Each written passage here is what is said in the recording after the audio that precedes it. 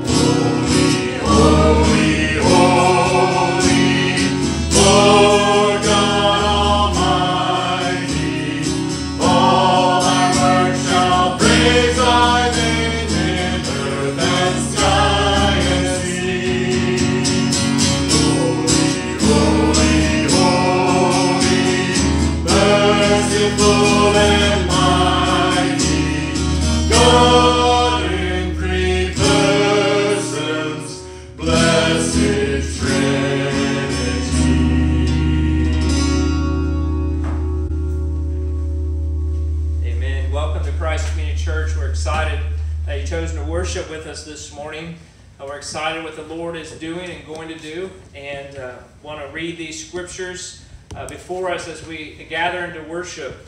Jesus, with the woman at the well, says this in John 4:23 and 24, "But the hour is coming and is now here when the true worshipers will worship the Father in spirit and in truth. For the Father is seeking such people to worship Him. God is spirit, and those who worship Him must worship in spirit and in truth." Father, we love you. We thank you for this day. We pray as we gather before you this morning, oh God, that you would be worshiped in spirit and truth. Holy Spirit, take our hearts, arrest our souls, and captivate them unto Christ this morning, so that we can worship you truly as you pour forth your word of truth and the person and work of your Son, who is truth. May we worship you, holy God, Father, Son, and Spirit, blessed Trinity. We bow down before you today. We come and surrender our hearts and our lives and everything that we have in utter worship of you. And God, stir our affections, stir our thoughts, stir our minds and our hearts to worship you, to incline our everything to you, Lord, and transform us today, God. May we not leave the same after we encounter you this morning. And may we know that not only are you with us now, but you never leave us or forsake us. Amen. For your Holy Spirit indwells us, and you empower us, you strengthen us, and you go with us wherever we go. May we honor you today. In Jesus' name, amen. Amen. King of heaven, come down. King of heaven. heaven come down. Let your glory reign, shining like the day. King of heaven come. King of heaven rise up. Who can stand against us? You are strong to save in your mighty name. King of heaven come. Jesus, let your kingdom come here. Let your will be done here in us. Jesus, there is no one greater. You alone are Savior. Show the world your love. King of heaven, come down. King of heaven, come down. Let your glory reign, shining like the day. King of heaven, come. King of heaven, rise up. Who can stand against us? You are strong to save in your mighty name. King of heaven, come. We are children of your mercy, resting for your glory. We cry, Jesus, set our hearts towards you, that every eye would see you. Lifted high. King of heaven, come down. King of heaven, come down. Let your glory reign, shining like the day. King of heaven, come. King of heaven, rise up. Who can stand against us? You are strong to save in your mighty name. King of heaven, come. King of heaven, come. Oh, King of heaven, King of heaven, come. King of heaven, come. King of heaven, come. King of heaven, come down. King of heaven, come now.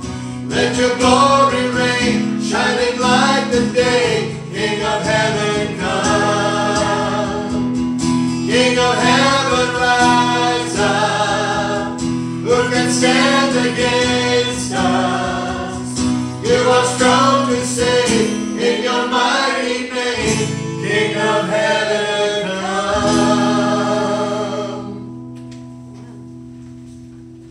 Amen.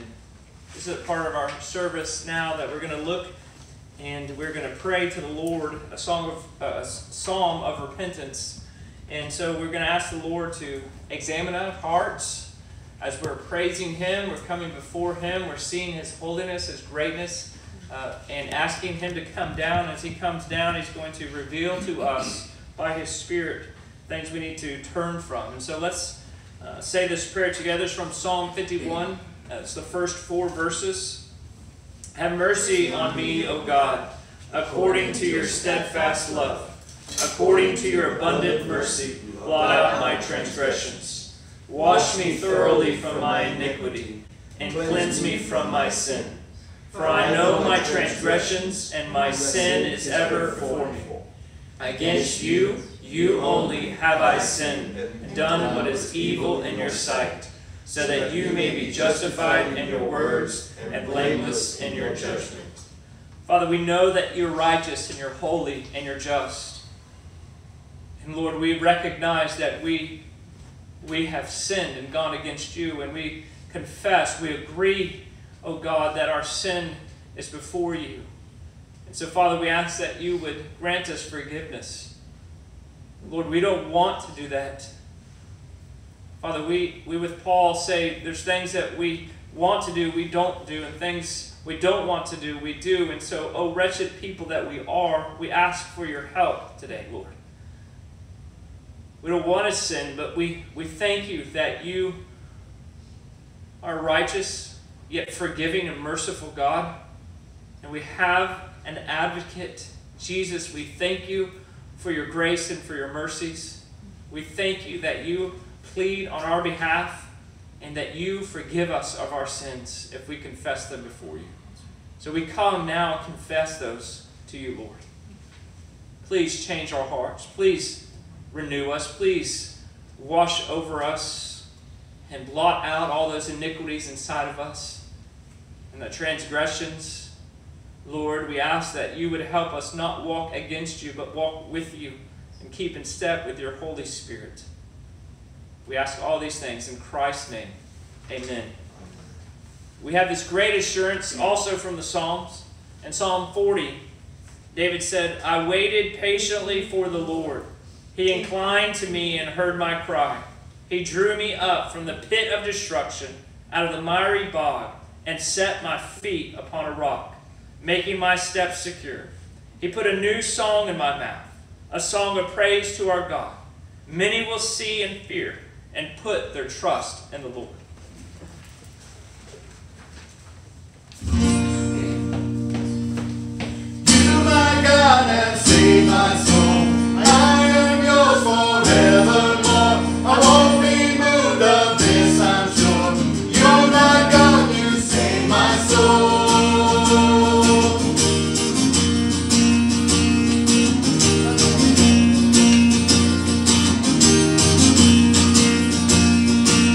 I was lost when you came for me, held in chains by the enemy, but you broke them in victory. Now I'm free, I am free. You're my joy, and you are my hope. I am saved by your grace alone. I will sing of your love for me. I am free, I am free. You, my God, have saved my soul. I am yours forevermore. I won't be moved of this, I'm sure. You're my God, you save my soul.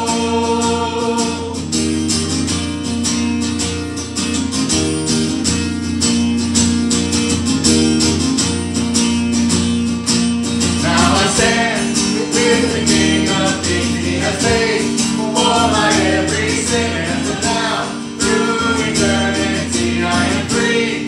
I am free. You, my God, have saved my soul. I am yours forevermore. I won't be moved of this, I'm sure.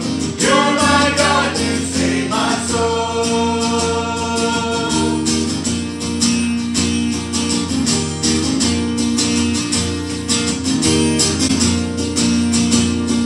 But once was dead is now alive. You gave to me the breath of life.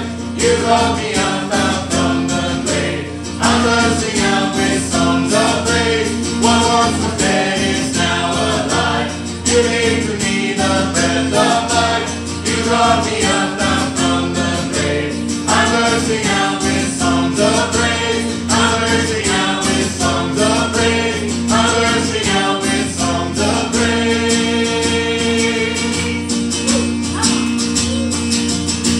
You, my God, have saved my soul.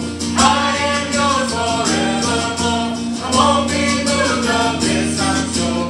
You're my God, you save my soul.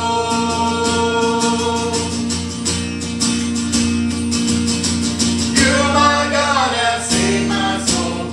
I am yours forevermore. I won't be moved of this, I'm sure. You are my God, you save my soul.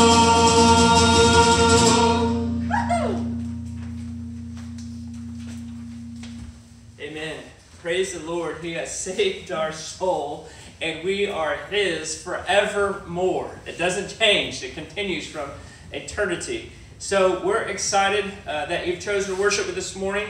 We're excited what the Lord is doing, and we're going to go and talk as part of our service. We're going to pray on behalf of those who are hurting and those who are in need, and particularly with our congregation of prayer. So We're going to do that in just a moment, but I also want to remember to pray also for our leaders, as we see in Paul's admonition to Timothy, to remind us that we are to pray for our leaders and those in authorities, and ask the Lord to do His work in the lives of those that are making decisions, not only in our country, but around the world. And most importantly, we want to pray for the gospel to go forward. We want to pray as God has promised to continue to build His church. We want to ask the Lord to build His church. And we're not specifically talking about buildings. We're talking about people's lives being saved and being changed and transformed by the power of the gospel. And so may God uphold us and strengthen us and equip us to carry forth that message. This also is a time of an offertory, and this is a time where we're able to give back to the Lord. Just a small token of what He's done for us. He's saved our souls. We're no longer our own, but we've been bought with a price. Therefore, Paul reminds the Corinthian church to glorify God with your bodies. Whether we eat or drink, whatever we do, we ought to do all to the glory of God, and including providing finances so that the gospel will go forward. God enables us to do that and blessed us in so many ways so that we can be generous and bless others. So we encourage you right there online. You can give online. You can write a check and send it to the P.O. Box address that's listed before us. And you can give back to the Lord in that way. We challenge you and we encourage you to do that as an act of worship. For God loves a cheerful giver. Let's go to the Lord in prayer. Father, we love you. We thank you for this time. And God, our Father, Holy Father, we come to you on behalf of those who are in need. Father, we pray for JJ. We ask that you would continue to minister to her as she's walking through this bout of cancer. Lord, we ask that you would strengthen her and her husband Craig and their family, that you would uphold them, and that you would be their all in all during this time. Father, we ask for your wisdom and discernment and strength. Father, we pray for the family, the Amesberries, as they are leaving us shortly and moving to North Carolina. Lord, we ask that you sustain them and strengthen them and provide a gospel-believing church for them to plug into there.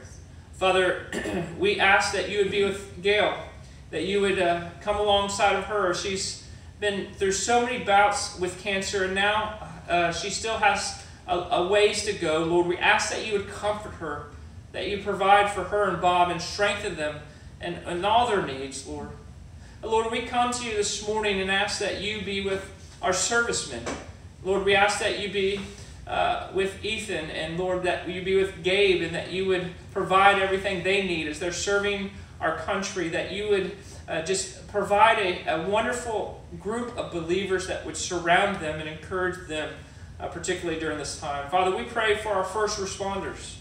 Lord, we pray for those that are on the front lines. We pray for Leslie, and we pray for Brent, and we pray for Patrick, and we pray for all those that are serving others' needs. And Lord, we ask that you would help them to do that, to glorify you in their occupation, to love others well, to make your gospel known.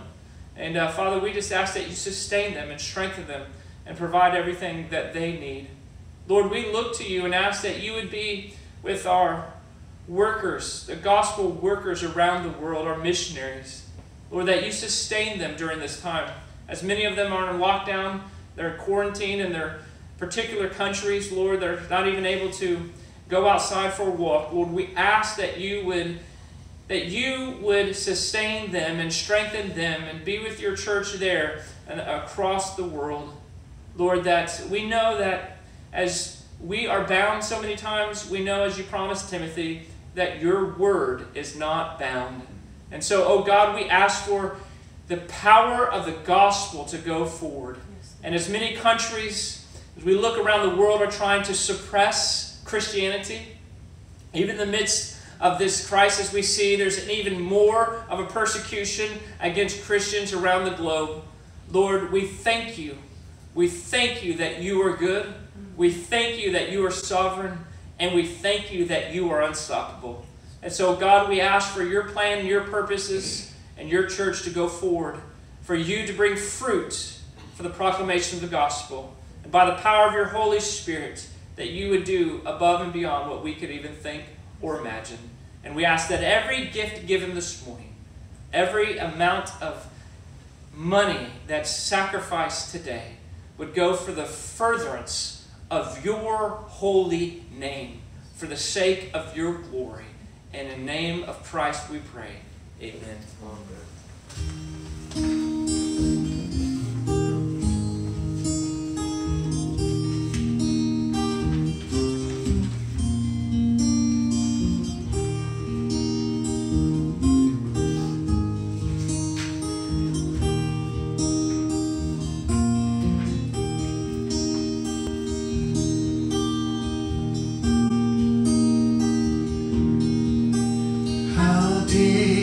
Father's love for us, how vast beyond all measure, that He should give His only Son to make a wretch His treasure. How great the pain of searing loss! The Father turns His face away, as wounds which mar the chosen one bring many sons to glory.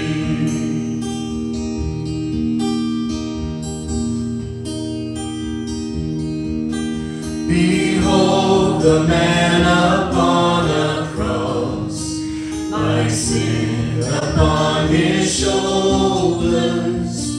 Ashamed I hear my mocking voice call out among the scoffers. It was my sin that held Him there until it was accomplished. His dying breath has brought me life. I know that it is finished.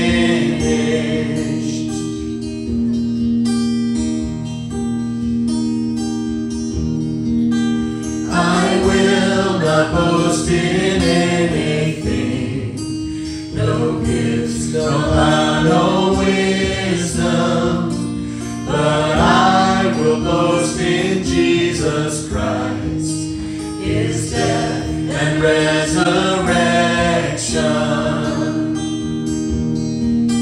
Why should I gain from His reward? I cannot give an answer, but this I know with all my heart: His wounds have paid my ransom. Why should I gain from His reward? I cannot give an answer, but this I know with all my heart: His wounds have paid my ransom.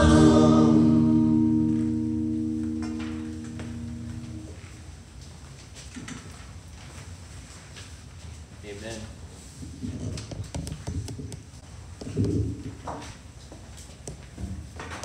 We're in the book of Joshua this morning, so if you have your Bibles, we invite you to turn to Joshua chapter 22. Joshua chapter 22. Probably next week we'll finish the book of Joshua chapters 23 and 24. Exciting time going and walking through the book of Joshua.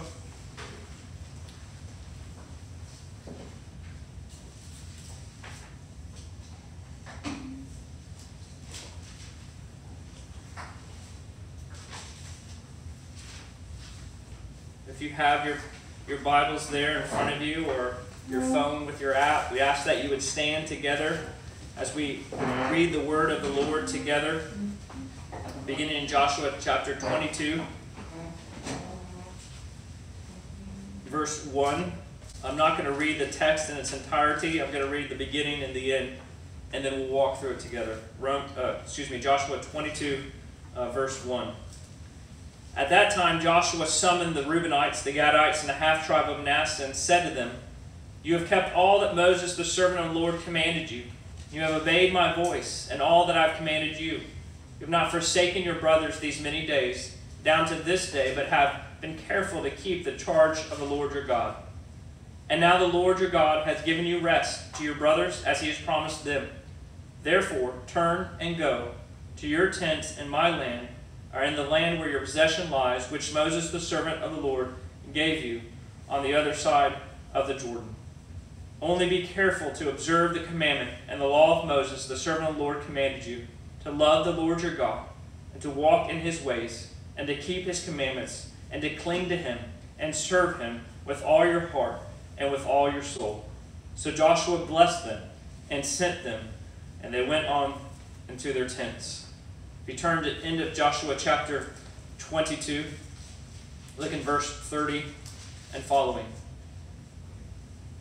When Phinehas the priest and the chief of the congregation, the heads of the families of Israel who were with him, heard the words that the people of Reuben and the people of Gad and the people of Manasseh spoke, it was good in their eyes.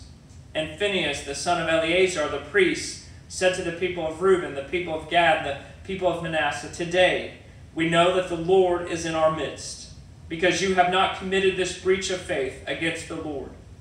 Now you have delivered the people of Israel from the hand of the Lord."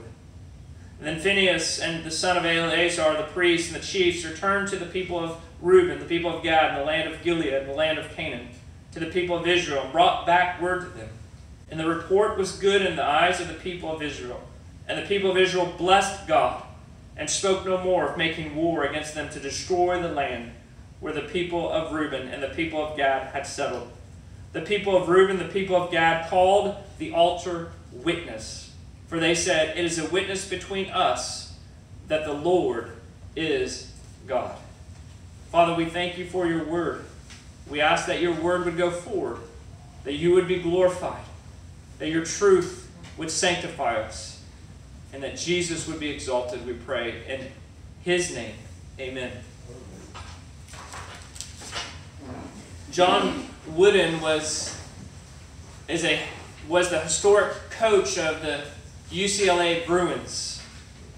He was a devout Christian. He won more national championships than any other Division I coach. He won 10 national championships.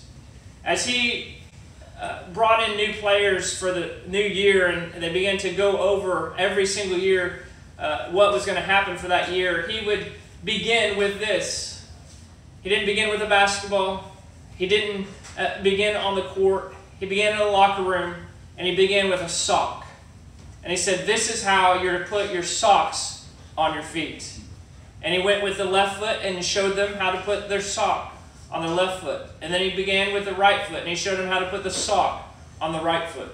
And you think, this is Kareem Abdul-Jabbar, right? Lou Alcindor, who is the leading point getter in the NBA history. You had Bill Walton, one of the greatest players of all time. All these players there, and young men, and they think they're ready to play for the national champion UCLA Bruins, and they begin by putting their socks on their feet. What in the world is happening?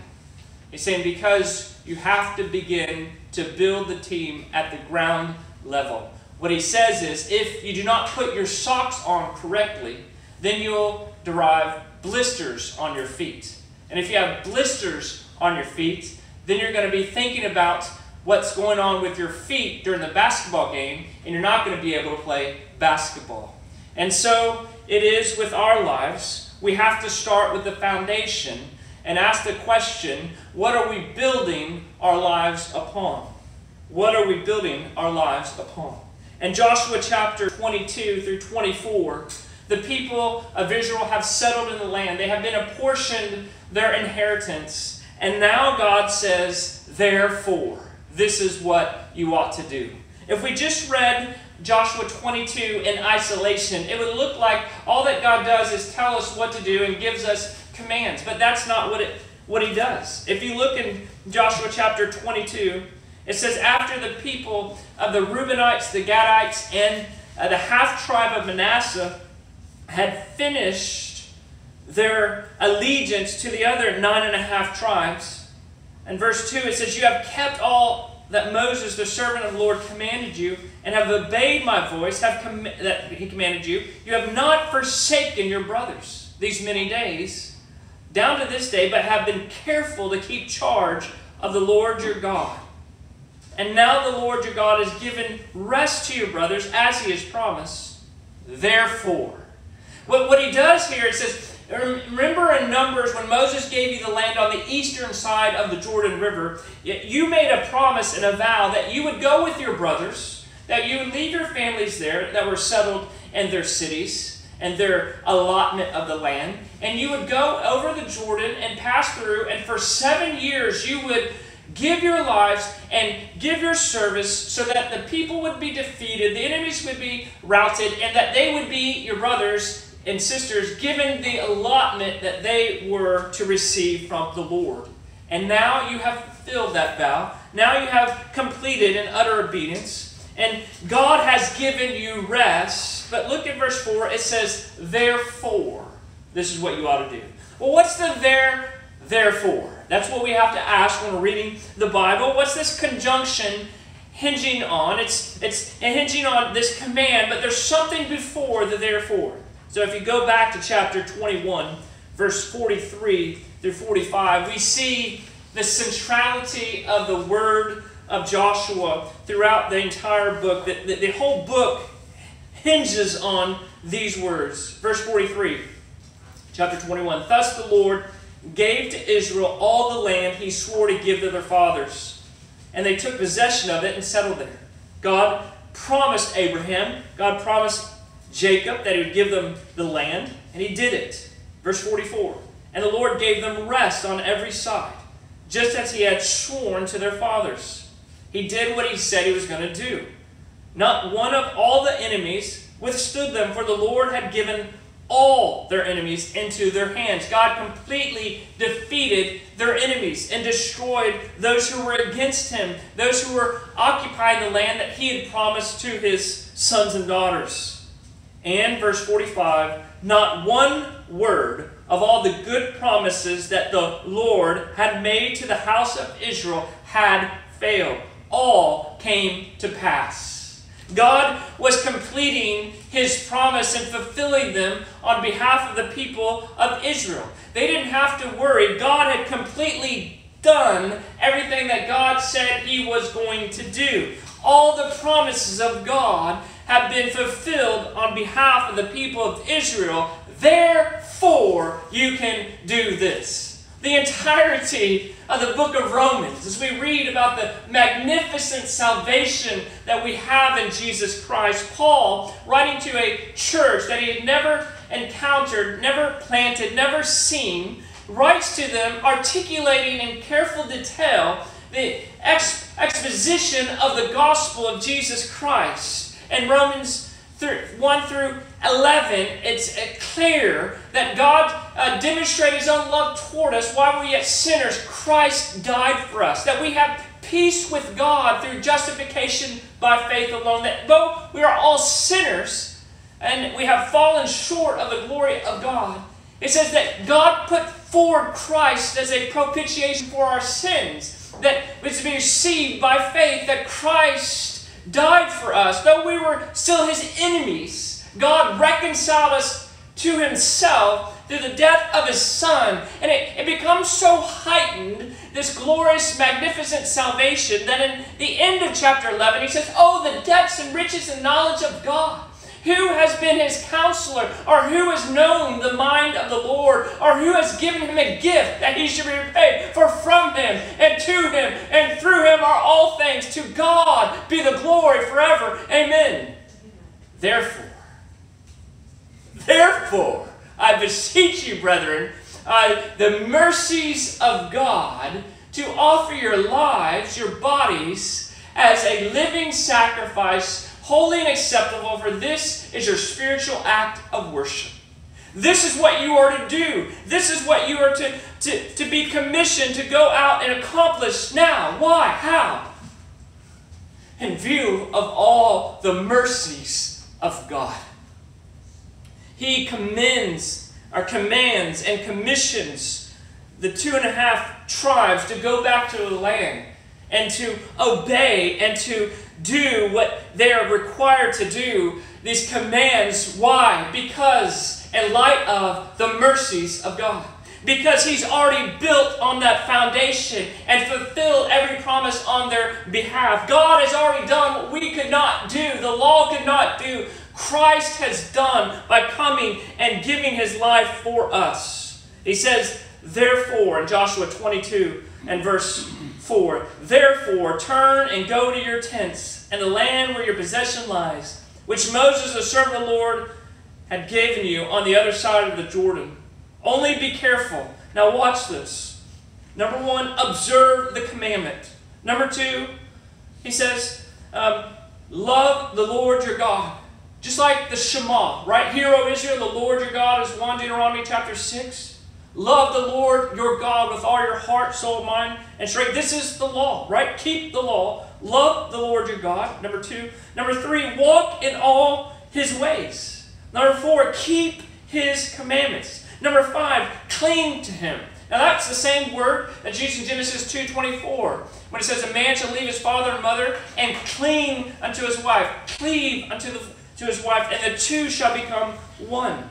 We should cleave to God and serve Him with all your heart and with all your soul. This is encompassing all of our being. We are to serve God. This is law. This is command. This is obedience. But it's based on what precedes the therefore. And that is the promises of God. That is the work of God already on behalf of the people. It is grace that inspires works. In Ephesians chapter 2, verse 8, it says, you have been saved by what? Grace. Through faith. This is not of your own doing. It's the gift of God, not the result of works, so that no one can boast. That's not where he stops. He says, for we are God's workmanship, created in Christ Jesus for good works, that we should walk in them that we created beforehand.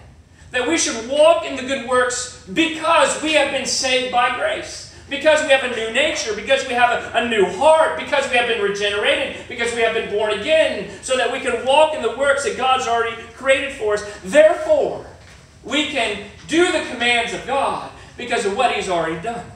Now, if you notice that God has given you peace on behalf of your people. There's no more enemies. There's no more against you. And you can cling to God. You can obey God. You can do His law. Why? Because now you have peace with God. You have shalom. But listen very carefully. Peace with God does not mean we remain idle. Do you hear that? Peace with God does not mean we no longer work. Peace with God inspires a greater fervency to honor God. See, before we couldn't honor God, all we can do is sin because we have a nature that's dead to God. But now, because we're in God and He saved us and He triumphed over our enemies, He revealed Himself to take away sin, to destroy the works of the devil. He has renewed us and given us this new nature. We have been created in Christ Jesus. Now we have the ability, by the empowerment of the Holy Spirit, to carry out His work, to obey Him. Obedience springs forth from what? It springs forth from love. From love. It says, love God. I want to love God. Why? Because He first loved me. We love God, 1 John 4:19, because He first loved us. This is love. That not that we loved God, we didn't. But He first loved us and gave His Son as a propitiation, a substitute to receive the judgment we deserve in our place for our sins. We love God. Now we obey God. We cling to God. We serve God because He first loved us. I didn't choose you, O Israel, Deuteronomy 7, because you were more numerous than other people, but because I loved you. We want to love God now because He's demonstrated His own love for us, that He's poured it out into our hearts. And why would He over and over and over and over again repetitively tell them in different ways to obey God? To obey God. Because our hearts are changing. Our hearts are ever more changing, and we need to be steadfastly rooted in God. It's a reminder for us, continuously, a reminder to stir up by way of reminder. This is where you ought to be. This is where you ought to go. This is what you need to be a part of. Yes, yes, yes. And we need to do that. Obedience. Obedience, God says, springs forth from love. And He does this as a way of reminder, stirring up inside of us this understanding that because He first loved, you ought to love and continue. And if you keep my commands, this is my love. If you love one another, if you love me, you will obey my commandments. And my commandments are not burdensome. Because those who have been redeemed by the Lord want to honor and bless and love God. It's faithfulness. You've shown your faithfulness. God has shown His faithfulness to you. And this is a response to God. Ken Matthews, Old Testament professor from my seminary, says, there's no holiday for steadfastness in the Lord. There's no holiday for steadfastness in the Lord. There's no time where obedience is just a suggestion. If you look in the Great Commission, Matthew 28, 19, and 20, right before that it says, all authority in heaven and on earth have been given to me. That's Christ in verse 18. And then verse 19 says, therefore go and make disciples of all nations. In other words, the therefore that you will be empowered by the authority and the power of Christ who's sending you. As the Father sent me, so I'm sending you. He says, go therefore and make disciples, baptizing them in the name of the Father, Son, and the Holy Spirit. And check this phrase out that's often eliminated in our own minds or own thoughts. It says this one little phrase, right after that phrase in verse 20 says, and I'm with you always to the end of the age. All authority has been given to me. I give to you my power to send you out, and I will be with you always. But this little phrase says, teaching them to observe everything I've commanded you. Teaching them to obey.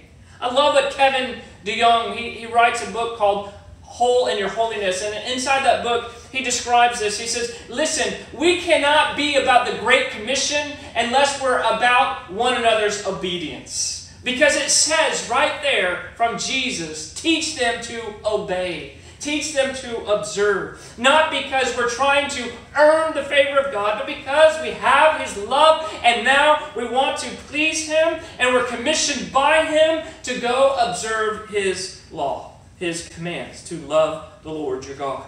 Verse 7. Now to the 1.5 tribe of Manasseh, Moses had given possession of Bashan.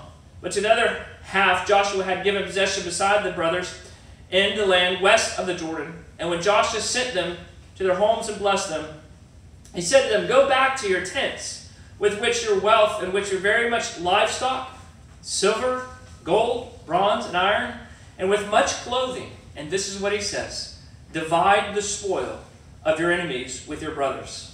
So the people of Reuben, the people of Gad, and the half-tribe of Manasseh returned home, parting from the people of Israel to Shiloh, which is in the land of Canaan, to go to the land of Gilead, their own land, which they had possessed themselves by the command of the Lord through Moses. It's a magnificent thing. Not only are you given these cities and these places, and not only did God defeat your enemies, but He's giving you the blessing of the spoils from which comes of those people. Do you realize that you get gold and iron and silver and livestock? You get animals. You get all these things. And what does He say? He says, divide it. share it. Give it away. He says, don't just hoard it. Jesus, interestingly, one of my favorite parables in the New Testament, Jesus shares in Luke chapter 12, he says about a man who had overcome with wealth, and he says, I don't have enough places to put my stuff. So what shall I do? I shall build bigger barns and store my place. And Jesus has a condemning, judging word for this person. And he explains that so it is with those who are not rich toward God. In other words, if we continue to hoard the things that God has given us, then we will not be on board with Him, and we will receive consequences for that. What he says is, as a Christian, as a believer in Jesus Christ, we are not called to be cul-de-sacs who hoard the blessings of God, but we're called to be conduits for which the blessings of God can flow through us. We're not called to take the things that God's given us and just keep them for ourselves, but we're called to bless the world. I blessed you, Abraham, so that through you, you will be a blessing to other people. In 2 Corinthians, Paul talks about giving. He talks about the blessings of God. And in 2 Corinthians chapter 9, beginning in verse 6, he says, the point is this: whoever sows sparingly will also reap sparingly. Whoever sows bountifully will also reap bountifully. Each one must give as he has decided in his heart, not reluctantly or under compulsion, for God loves a cheerful giver. And God is able to make all grace abound to you, so that having all sufficiency in all things at all times, that you may abound in every good work. As is written, He has distributed freely. He has given to the poor. His righteousness endures forever. God has blessed us so that we could bless other people. In fact, if you're listening to this podcast and you live in the United States, you're wealthy. Considering the world standards, you're much more wealthy than 85 to 90% of the rest of the world. And so God has given us cars, God has given us air conditioners, God has given houses, God has given us clothes, God has given us so many things and money and resources, not so that we keep them for ourselves or spend them on ourselves, but so that we can bless the nations with them. So that we can be cheerfully giving to Him. It's not under compulsion. It's not because I fear that I will die by writing not enough zeros on the end of my check, but that because I can't wait to bless other people because I've tasted and seen that the Lord is good, and I want others to taste and see of His goodness. We want to be a generous people. We want to divide the spoil. We want others to share in Christ. Verse 10, Joshua 22. And when they came to the region of Jordan, that is in the land of Canaan, the people of Reuben, the people of Gad, and the half-tribe of Manasseh, built there an altar by the Jordan, an altar of imposing size. This is a magnificent altar. They recognized it. Word got back to the other 9.5 tribes, verse 11. And the people of Israel heard it. They said, behold, the people of Reuben, the people of Gad, and the half-tribe of Manasseh have built the altar at the frontier of the land of Canaan, in the region that's about the Jordan, on the side that belongs to the people of Israel. So they didn't build it on the eastern side where they were. They built it on the western side where the 9.5 tribes were. And when the people of Israel heard of it, the whole assembly of the people of Israel gathered at Shiloh to make war against them. Now think about this. The 2.5 tribes just committed their vow, and they fulfilled it, and they went in, they fought on the sides of their brothers, and now they're just back into the land. They built an altar, and now there's already going to be war, and then the people of Israel. Verse 13. The people of Israel sent to the people of Reuben, the people of Gad, and the half-tribe of Manasseh in the land of Gilead, Phinehas, the son of Eleazar, the priest, and with him 10 chiefs, one from each of the tribal families of Israel, every one of them the head of the family of the clans of Israel. And they came to the people of Reuben, the Gad, and the half-tribe of Manasseh. Why does it keep repeating that? Because I hope... and the author is trying to get you to remember this, to understand there's where the people are. The land of Gilead, they said to them, thus says the whole congregation of the Lord. By the way, that's only the 9.5 tribes, not the 2.5 tribes. But it's making a suggestion here in verse 16, the whole congregation, because they're speaking before the Lord. What is this breach of faith that you have committed against God of Israel, and turning away this day from following the Lord by building yourselves an altar this day in rebellion against the Lord? Have we not had enough of the sin of Peor, from which even we have not cleansed ourselves, or which they came out of the plague upon the congregation of Israel? That you too must turn away this day from following the Lord? And if you too rebel against the Lord today, then tomorrow he will be angry with the whole congregation of Israel.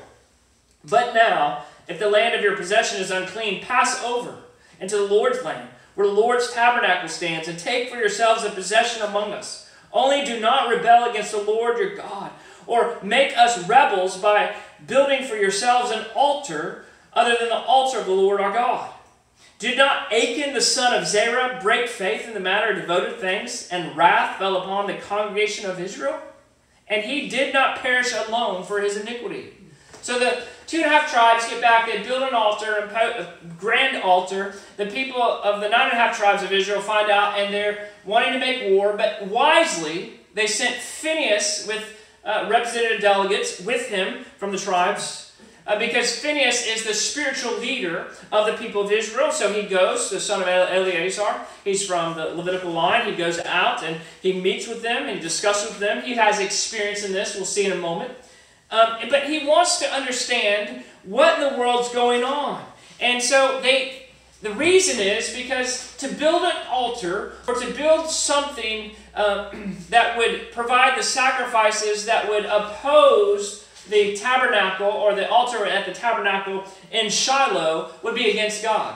So they want to make sure that they're not committing apostasy. Apostasy is simply to change your position. So they want to see, are they going against God by removing themselves from the actual worship of Yahweh, and they're going somewhere else and they're taking another stand. If they do this, Deuteronomy tells us that then they can go and kill them, and because of their a lack of worship for God. And so they go out with an intention to make sure that they are cleansing and they are not being unclean. That's the priest's job. And so, but if you look at the text, it says several times it refers to sin, a breach of faith. But look what it is, against the God of Israel. And look, keep you, verse 16, from following the Lord. Right? If you look at verse 18, turn away from following the Lord. And rebel, verse 18, against the Lord. Our verse 19, only do not rebel against the Lord, and make us rebels as well against the Lord our God.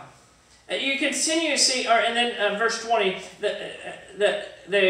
Achan was killed for his iniquity, and others along with him. And you see it, iniquity, transgression, rebellion, sin. You see all these words communicating, but the communication is against God. That our primary sin in our life, and the sin of our lives, is first and foremost against God. That, as we read this morning from Psalm 51, when David sinned and Nathan came to him months later and confronted him, then David repented. But notice in Psalm 51, it says that against you and you only have I sinned. David was not saying he didn't sin against Bathsheba. David was not saying he didn't sin against Uriah. But he said, and all those sins that we commit, it's ultimately against God. And so people pose this question, doesn't it seem a little harsh that God would send someone to hell to receive wrath forever simply because they sinned against God? That seems unjust. That seems like the consequences don't match the crime. And that's just because we have a puny little brain to understand the reality of our crime. The consequences will fit and match the crime. So, for example, you talk about lying, and we lie with our neighbor. We say we committed a lie against our neighbor. That's not going to put you in jail. But if we commit treason, which is lying, trading, treason against the United States of America, that's a little bit more of a hefty crime. And so what we realize is the reason the crime or sin against God is so treasonous, is so vastly judged and punished so cruelly, is because God is so holy. We don't have a grasp on the infinite worth of God. God is so vastly greater and supreme and glorious beyond our imagination. That's why when we sin against Him, if we do not repent and trust Jesus, then we will be cast into hell forever, receiving His wrath and punishment, because it is against the value and the worth of the holiness of God. That's what they're alluding to. If you've gone against God, your sin is first and foremost against God. And what we want you to do and to know is that not only your sin against God, but your sin has consequences that will not only be consequences you will reap, but it will affect other people. We see it with the sin of Peor, verse 17. We see it with the sin of Achan. Achan, in chapter 7 of Joshua, not only dies, but his family dies with him. 36 people die because of Achan's sin to grasp hold of some of the devoted things which he was not supposed to plunder. And the sin of Peor, if you turn to Numbers, or want to follow along this morning in Numbers chapter 25, we read that story. Quite graphic.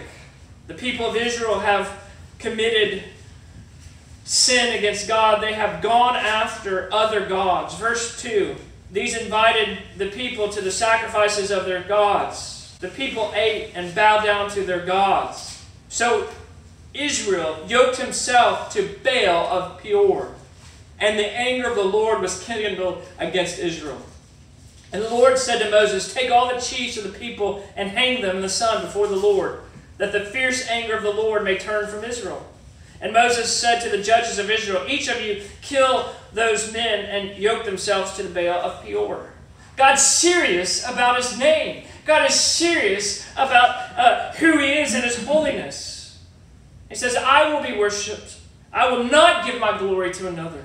Verse 6. And behold, one of the people of Israel came and brought a Midianite woman to his family, in the sight of Moses, in the sight of the whole congregation of the people of Israel, while they were weeping in the entrance of the tent of meeting. When Phinehas, the same Phinehas that is there in Joshua, the son of Eleazar, the son of Aaron the priest, saw it, he rose and left the congregation and took a spear in his hand. And he went after the man of Israel into the chamber and pierced both of them, the man of Israel and the woman, through her belly. Thus the plague of the people of Israel was stopped. It's serious. God is serious about sin. Verse 9. Nevertheless, those who died in the plague were 24,000 people. Our sin certainly affects other people. And God is serious about sin. Phinehas, they sinned because they knew. Now he knew how to deal with sin. We look inside the church of Jesus Christ, and we see that God is concerned about the holiness of His people and His bride, the church. So concerned about it is that He said He spilt His own blood for the church. And He continues to want to purify and to keep the bride pure. That's why in Matthew 18, Jesus describes the formula for church discipline. And you see these same principles in Joshua 22. They send out a delegate. They send out Phinehas, and to confront the people to see if they've sinned. And if Matthew 18, you go by one, and if the person repents, great. If he doesn't, you bring along a couple others with you and confront them of their sin. If they continue to refuse to repent, then you bring them before the entire church. What is the purpose? So that they would be restored, so that they would turn, so they would trust God, and so that their lives would not continue on in rebellion against God. And so that the people, the whole bride, the church would not be affected. Look in verse 21. The people respond. The people of Reuben, the people of Gad, and the half-tribe of Manasseh said in answer to the heads of the families of Israel, The mighty one, the God, God, the Lord. The mighty one, God, the Lord. I love this. It's El Elohim Yahweh. What he says here twice, you can see it in the English. God, the greatness of God, and then God, the same God, the word for God that was used in Genesis 1:1 that created the world. And Yahweh, the personal essence, name of God and his reputation, the everlasting, eternally existing one, I am who I am. He says it twice because they're concerned for God. They have not gone against God. They didn't build an altar to go against Yahweh. They did not build an altar to try to go and alter the plans of God. They built an altar because, in a few moments we'll see, because they wanted to identify with God. They believed in God's supremacy. They cared about God's name. This is why it's repeated over and again. They were about God's glory. So I have to ask us this question. Do we care about God's supremacy? Do we care about the greatness and the grandeur of God? In Colossians chapter 1, Paul reminds the church of Colossae. He says this. He says, He, Jesus Christ, is the image of the invisible God, the firstborn among all creation. For by him all things were created, visible and invisible, whether things in heaven or on earth, all powers, rulers, and authorities were created through him and for him. He is before all things, and in him all things hold together. He is the firstborn among the dead. He is the head of the body, the church, so that in everything, Christ, I like the NIV here, might have supremacy. That Jesus is supreme. And do we, church, do we have the same passion and zeal for the supremacy of Christ Jesus that these people have? That they are committed to it. They're not trying to go against God. They're lifting up Christ's name. They're lifting up God's name. Is that who we are? He knows. Verse 22. He knows, let Israel itself know, if it was rebellion or breach of faith against the Lord, do not spare us today. We're willing to die for this. You kill us if we have gone against God. Quite a statement. For building an altar, verse 23, to turn away from following the Lord, or if we have done so, to offer burnt offerings or grain offerings or peace offerings on it, may the Lord himself take vengeance on us. No, we did it from fear in the time to come. Your children might say to our children, what have you to do with the Lord, the God of Israel? For the Lord has made the Jordan a boundary between us and you. You people of Reuben, and you people of Gad, you have no portion in the Lord. That's the fear. So your children might make our children cease to worship the Lord. Therefore we said, let us now build an altar, not for burnt offering or for sacrifice, but to be a witness between us and you, between our generations after us, that we may perform the service of the Lord in the presence with our burnt offerings and sacrifices and peace offerings. So your children will not say to our children in the time to come, you have no portion in the Lord. And we thought if this should be said of us to our descendants in time to come, we should say, behold, the copy of the altar of the Lord, which our fathers made, not for burnt offerings nor for sacrifice, but to be a witness between us and you. Far be it from us that we should rebel against the Lord and turn away this day from following the Lord by building an altar, an offering, burnt offering and grain offering or sacrifice other than the altar of the Lord our God that stands before the tabernacle. The reason that we built the altar is, number one, is because we care about the generations to come, and we want our children to understand just because there's a river that separates us, we're one people, and we serve one God. And we want our children to know that they have a portion with Yahweh, that their covenant has been made, and that if they trust and personally put their faith in God, then He will become to them their God, and they will be His people. They built an altar as a witness to bear forth witness that they care enough about their children to intentionally now pass on the greatness of God to them. Do we have that same passion? are we considering just our own needs and our own values? Are we intentionally passing on the gospel of Jesus Christ to the next generation? Here's my question before us. It's not simply that we say the gospel, and we use the words, but that we are so diligently, Deuteronomy 6, bringing before the next generations the name and the person, the work of God. That we actually in detail describe before them what the gospel is. Namely, that there is a holy God. A holy, holy, holy God that we sang about this morning. Blessed three persons and one God, Trinity. This God who created us. He created us to glorify and honor and worship Him. But we have rebelled. We have broken faith. We have sinned. We have been bent out of shape and gone our own way and done our own thing and gone against Him and transgressed God's law. And therefore, because God is holy, right, and just, He must punish sin. And we stand born in this world under the righteous wrath of God. That's where we are, under the just judgment of God. But God, in His glorious wisdom and infinite grace, has provided His only Son, Jesus Christ, to come in this world to live a perfect life for 33 years. And then voluntarily give up His own life to absorb the punishment that we deserve and rise from the dead and then sit down at the right hand of the Father and rule and reign over everything. And then we continue to preach and press to turn from your sin, repent, and trust Jesus Christ alone. That's the gospel. Do we continue intentionally pressing that upon the next generation? That's our calling, brothers and sisters. The second thing we see here is as a witness before them, not only that they pass it on to generations, but this is a symbolic understanding and reminder of the gospel of Jesus Christ. It's a reminder that we have for us, and those two reminders are baptism and the Lord's Supper.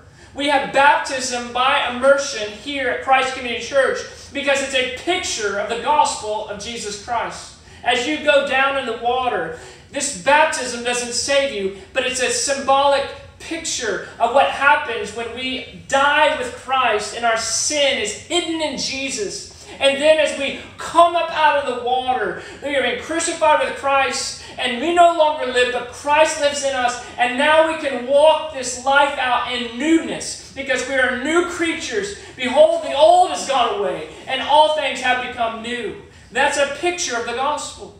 And the second thing is the Lord's Supper.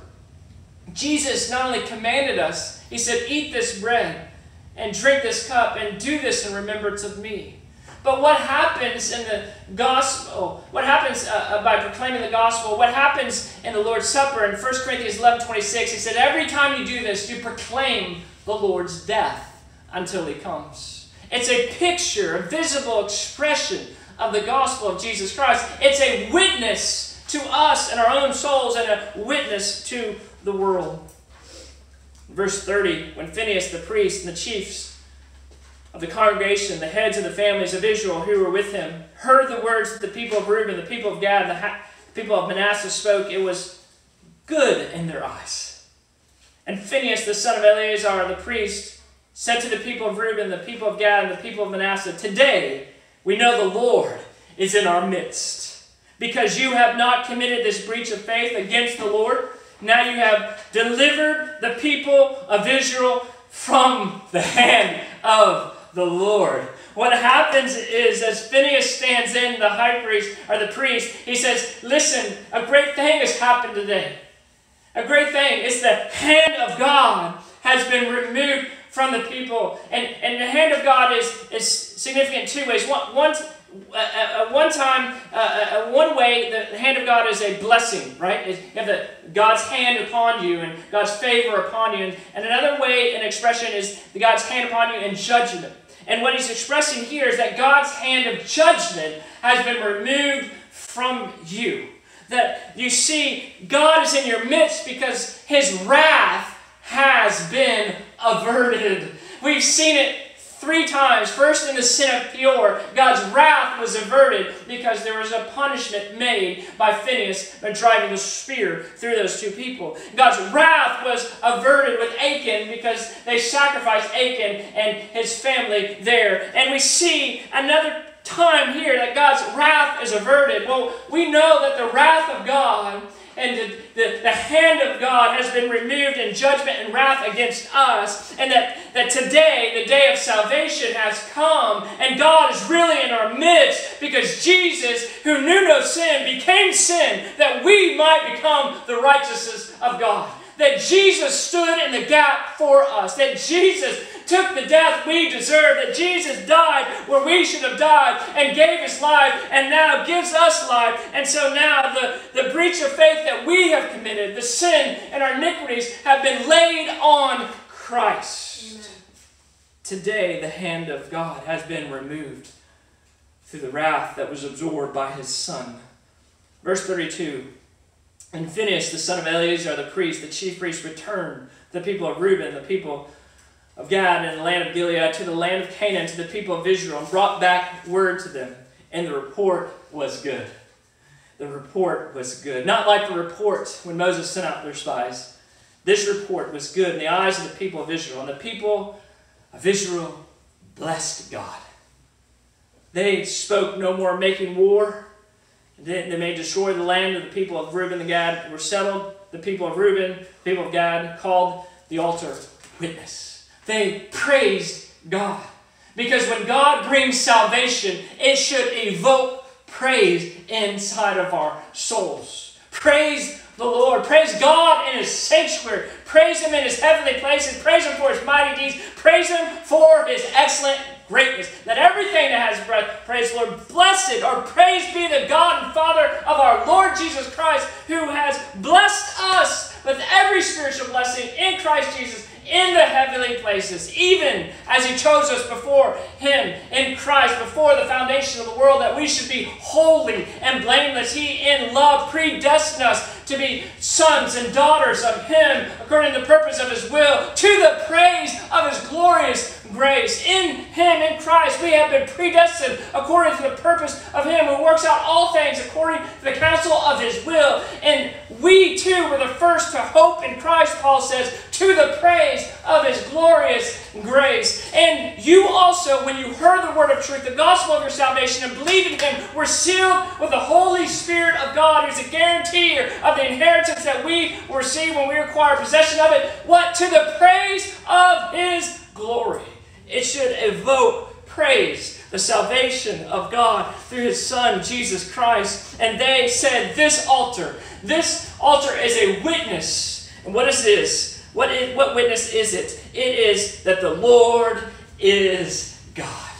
That's what it is. That's what evangelism is. That the Lord is God. What happens here in Joshua 22? They realize that the unity is preserved. The unity of God is preserved in this passage. The 2.5 tribes, the 9.5 tribes, they are one people worshiping one God.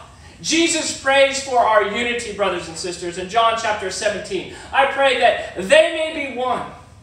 The disciples you have given me, and those all who have believed on account of my word, may be brought together and be one, as you and I, Father, are one. They may be brought into our love to enjoy us and be one as we are one. God has ordained that we as His people be unified. It also shows us that we must have proper worship.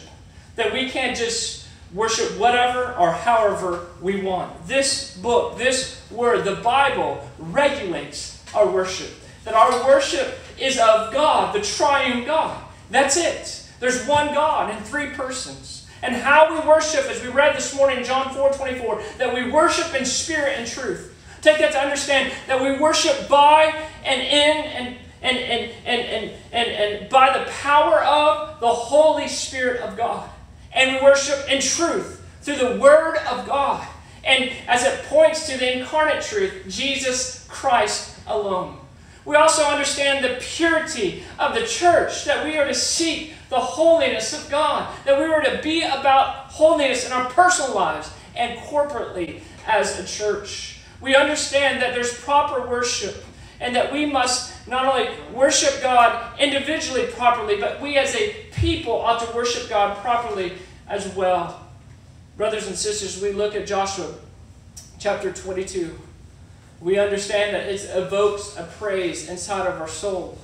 We understand that God has called us to this worship of Him to make sure that the people inside the church and outside the church know that the Lord, Yahweh, is God. That our evangelism, that our gospel proclamation points to Jesus Christ and making much of Him and saying, "This is the Lord. I've tasted and I've seen.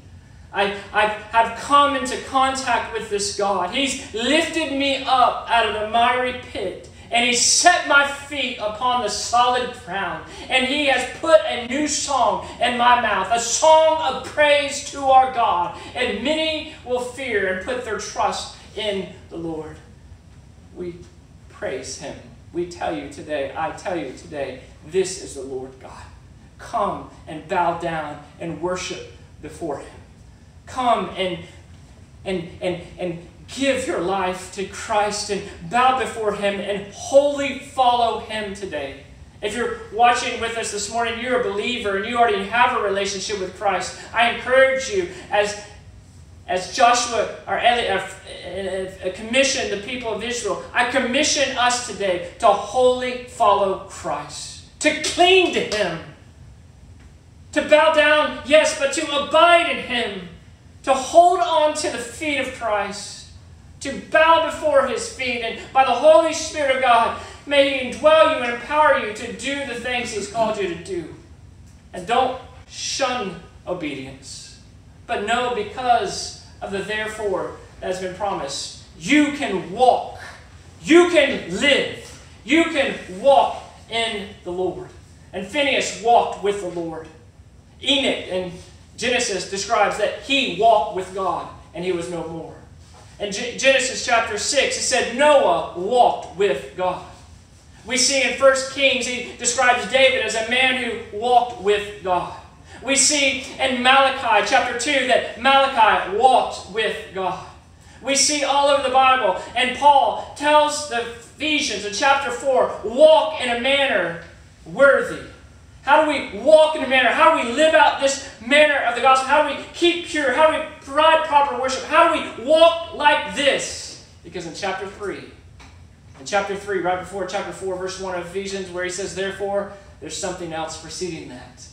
And he says, now to Him who is able to do far more abundantly than we could ever ask or think, according to the power, that's the Holy Spirit, at work within us, may be glorified in the church and in Christ Jesus forever, from generation to generation. Amen. God is able to do that in us by the power of the Holy Spirit. Let's pray. Father, we love You. Oh God, forgive us. Forgive us and grant us repentance. Oh God, for any ways that we have broken faith, or have gone against You. We're not communicated You the way You should be communicated. Father, forgive us. You are holy. Oh God, You are glorious. We need You. And this morning I pray, oh God, that we would see that You are the Lord. That our hearts would be mesmerized by who You are. God, if there's anyone that doesn't know You, if that's you today, know that you can turn from your sin. Repent. Just run from it and say, I don't want my sin. I want Jesus. I believe, Jesus, You died and rose again, and that with You I can believe and put my faith in You, and You will save me.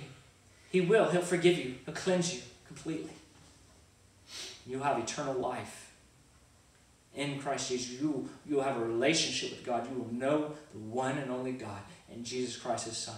Come to Him today. Believe on Him today. And help us, oh God, who already have a relationship. Help us in our unbelief. Grant us repentance from it. and grant us greater trust to behold you. In Jesus' name, amen.